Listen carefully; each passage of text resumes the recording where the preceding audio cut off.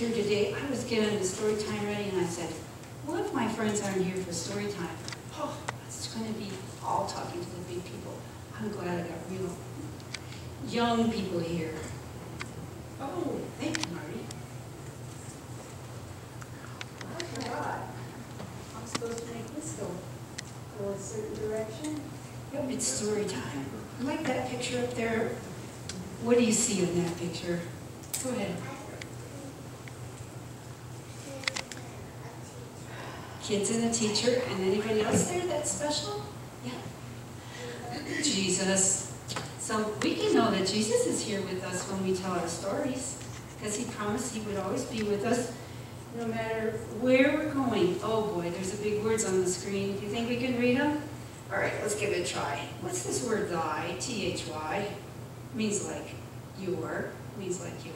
But let's read it and call it thy, okay? Thy word have I hid in my heart, that I might not sin against thee. Psalm 119, verse 11.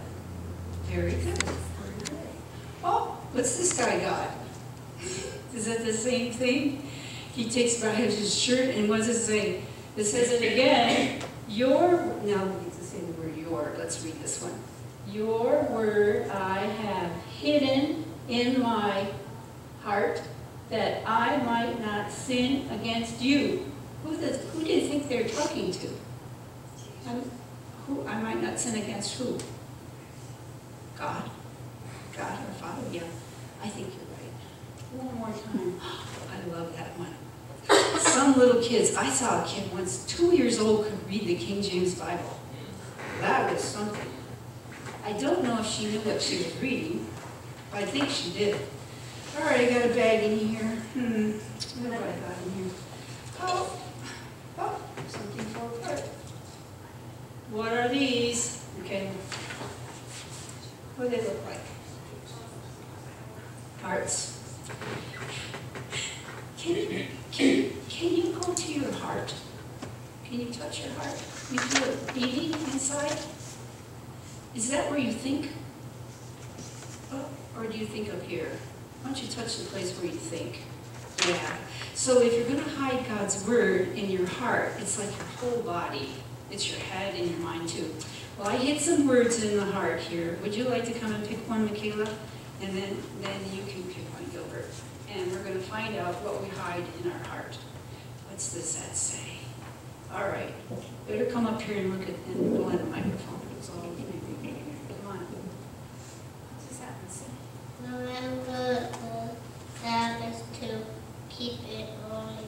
Is that something you want to hide in your heart? Well, let's put it in there. Right in there. Okay, that one's in your heart. What's yours say, Michaela? Is it complicated? Do you know what it says? Honor your father and your mother. You want to repeat after me? Honor your father and your mother. Okay. So we try to stick this on you. It'll be upside down when you can read it. Mom will have to use it later. Well, you just hold it. Just hold it. I've got one more. So why don't we read this one together? What's that one we're going to hide in our heart? What does it say? Love one another. Might as well give it to him. He's got a cough. So we're going to hide it in our heart. What does that mean, hide it in your heart? Hide it in your heart, or hide it in your head, in your mind, where you can remember stuff? And now, if you were going to be mean to somebody, and she made it work, if you were going to be mean to somebody and all of a sudden the words came up in your mind, love one another, would you be mean? No, because you wouldn't want to sin against Jesus. What if Mommy said to go set the table, and you said, do you ever say, and then the words came, honor your father and your mother. Would you go set the table? Yeah. Yeah. Whatever Mommy or Dad tells you to do. Do they love you? Yeah, they love you. They only want to do good stuff. So when you hide stuff in your heart, you actually hide it in your mind, and then the word is in your mind, and then when you need to know what to do, God will make the words come back outside, back to your mind. And then when it says love one another, you'll know. When you're thinking, I think I want to go by it. Mrs. Race, I'm driving down the road, it's Sabbath, and there's a yard sale. And instead of looking at the yard sale, I say, remember the Sabbath day to keep it holy. In it you shall not do any work. And I just remember, the word comes up to my mind. So that's what we're talking about. Hide the word in your heart. I think we have one more slide.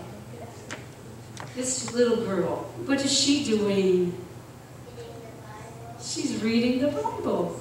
And when she reads the Bible, if you find something in the Bible that you can remember, then it's going to keep you on the right path, right? It's showing you the right things to do, that's all.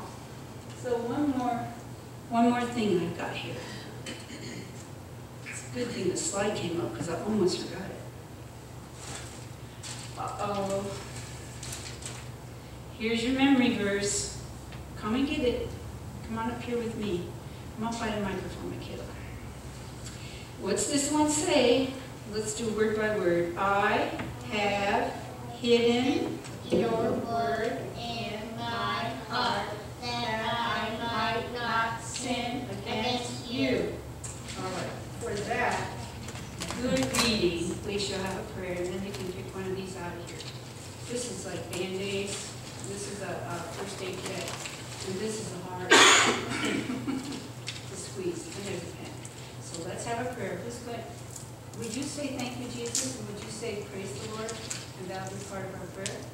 Okay, let's bow our heads. You get to say thank you, Jesus.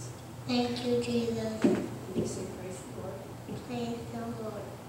Father, we thank you that when we have your Bible and we read the words and they go in our mind, that we can remember them. And when we need them, you'll just bring them up to us, and we'll either love someone, or we will remember your Sabbath, or we'll honor our father and mother. Whatever it is you tell us to do from reading our memory verses, please bless these children and bless us to serve you. In Jesus' name, amen. Amen. Okay, you get the heart. All right, wait a minute.